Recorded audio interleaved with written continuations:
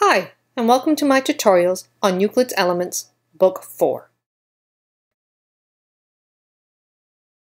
This tutorial is going to be on Proposition 1 of Book 4, which gives us the instructions on how to copy a given line D into a circle such that the endpoints of D touch the circumference of the circle. Now, this of course only works if D is less than or equal to the diameter of the circle. So the first thing we're going to do is to draw the diameter of the circle. Now if BC is equal to the length D, then everything is done and, well, we're finished. But let's assume that it's not. So now we have to take D and we are going to create a line CE that is equal to length D. And we're going to do that using the methods described in Proposition 2 of Book 1. So now our line CE is equal to our line D.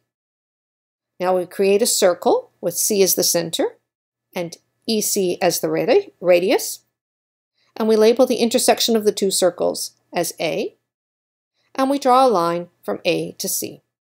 Now line AC is equal to D. And the proof of that is, well, by construction, CE is equal in length to D, and since EC and AC are radii of the same circle, then AC is equal to EC is equal to D. Hence, AC is equal to D. And that's it. And that concludes this video presentation. To see the next presentation, just click the next button.